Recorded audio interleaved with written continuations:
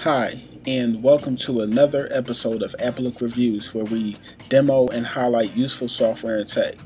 Today I'll be reviewing a minimalistic app called PwSafe, so let's jump right into it. Basically what this application is a simple and secure password manager. So let me bring up my outline and let's get started.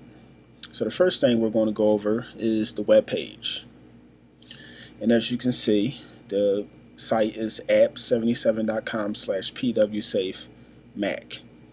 Okay, and basically, just to give you an idea of some of the features, what the website looks like, and kind of what to expect, and also to show you that there's an iPhone and iPad app as well. Okay. Second thing we're going to do is go into the App Store, just to give you an example of some of the features, as well as, which is listed here,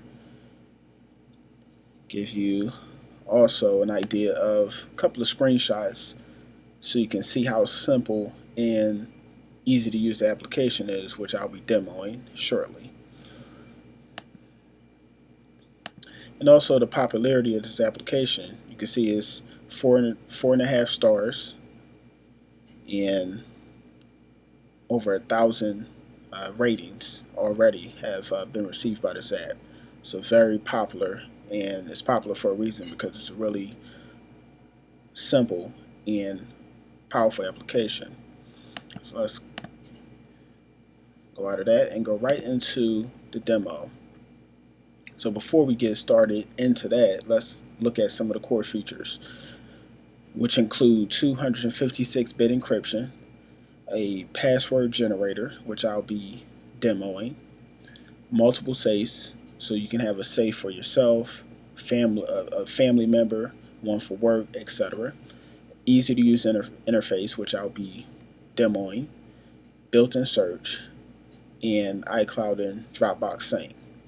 So if we click, when we first start the application, I don't have any safes created, so you actually got to create one. So we're going to click on New Safe and enter a password. And as you can see,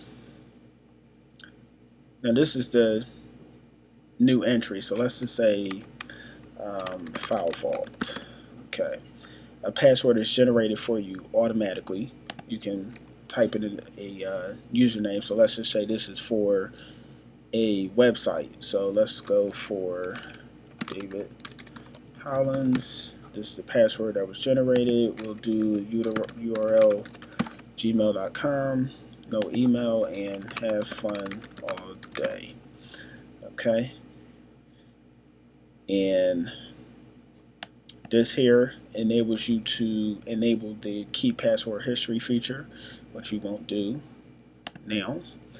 This symbol here brings up the password generator, and the default is this password you see here that was automatically generated. If we click custom, we can actually custom create a password that's based on all of these parameters. So let's just give you a quick example. Okay, click OK and new, and as you can see, the password, a new password was generated based on the parameters that we set. Okay, if we scroll to the bottom of the screen here, we see the ability to toggle whether we can change any of this information. So if we click it, we see that we're not able to change anything. Unclick it, and of course we can edit all of these fields here. We're not going to go into that. That just copies the URL, pretty much goes to the URL and copies the password information so that you won't have to manually do it. This cloaks that information. This little symbol here cloaks that information from prying eyes. if you will, and this just locks the application itself, locks the safe. Okay, so, and as you can see at the top here, we can search. This is the search box, and we can search all fields or the title only. We're just going to leave it on all fields, and I'll give you an example in a second. Let's create a new entry. File vault 2. We'll leave it at the default password, default username, and just put a quick note here. And that feature here, as you can see, this little notification is telling us that the password has been cleared from Passport to protect it. So basically, it just deleted that password information from the clipboard after a minute, which I'll actually be going into preferences and showing you shortly. But getting back to what we're going to demonstrate, if I click into the search field and type all, it'll bring up only the file vault because we have the word all in the notes, and I have it set to search all fields. So just a brief example, a short example of using the search field. Let's go through some of the preferences really quick. And as you can see, you can bring up the manual under support. You can enter a support request and get feedback. Let's go into some of the options. This is the option here that enabled us to enable the password to clear from the pasteboard after a minute, and we can set it to 2, 3, 4. I like it at a minute to keep it real short. Okay, we can import password safes. We can export password safes, copy fields, undo stuff, show hidden fields, go into full screen, as we can do with this symbol here.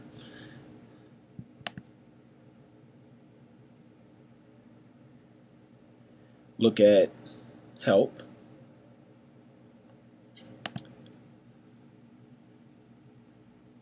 There are some, as you can see, there are some options for keeping password history, which we won't do. And so really that's a brief rundown of PwSafe and what you can do with it. It's really a great application, and it's available on OS X and iOS. In the Mac App Store, it's $5.99, and the App Store, it's $2.99. Okay, so my rating and recommendation. I rate this application a 4.5 star, and starting with design, 4.5, 4.5 stars. I give it that because it's very simple, minimalistic, yet enables you to do exactly what the application is built for. Capability, once again, for the same reasons, it's a password manager, and it enables you to do that at a high level. So I give it a 4 in that category. Performance and stability, I give it a 5 because it hasn't crashed on me since I've been using the application, and performance-wise, it uses very little memory, which you can verify. I'm not going to go into it now, but you can actually go into your activity monitor and verify that it uses very low memory. The price, I give it a 4.5 because it's very affordable for the power and the feature set that you get with the application. Competition, I give it a 4 because there are a lot of competing password managers out there, applications, but this one is one that, for its minimalism and simplicity, it pretty much is at the top of the pile.